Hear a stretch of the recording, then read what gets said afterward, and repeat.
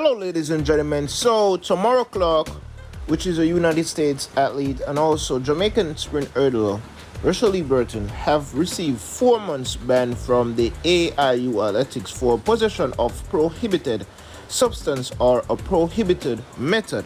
That's under Rule 2.2 of the WADA code.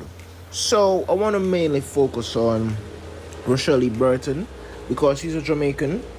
And I've been watching her career for a minute now. Even Tamara Clark, I've been watching her career. But as what I said, the main focus is Lee Burton.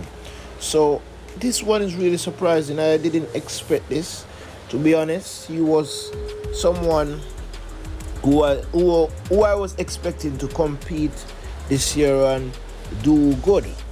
Right? So when I get this news, it's really surprising. And I do not want to say anything that is different from what I've just said to you, because so far we haven't get any complex detail about the situation, and I know sometimes there can be misinformation when it come on to doping news, right? So I would love to hear Lee Burton's side of the story and also Tamara Clark's side of the story.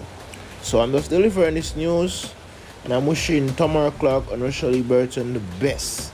I'm hoping for the best. Thank you for watching. Please remember to subscribe. It is Track Agent. See y'all later.